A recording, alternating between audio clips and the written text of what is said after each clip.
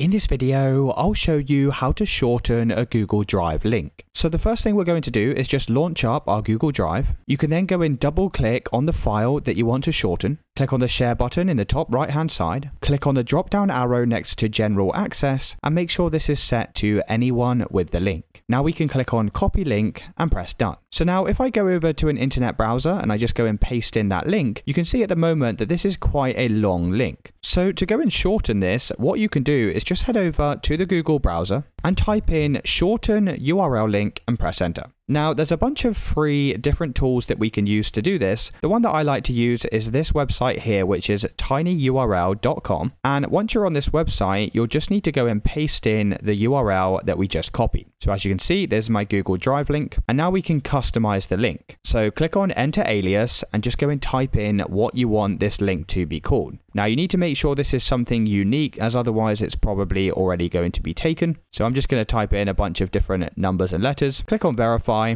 and click on shorten URL. Now once you've done this, you can just click on the copy button. And if I go and paste in that link now to my internet browser, you can see it takes me directly over to the Google Drive link. And this is typically a permanent link as well, so you don't have to worry about this link expiring or anything like that. And it's really as simple as that, guys. If you did find this video helpful, then let me know in the comments and I'll see you with the next one.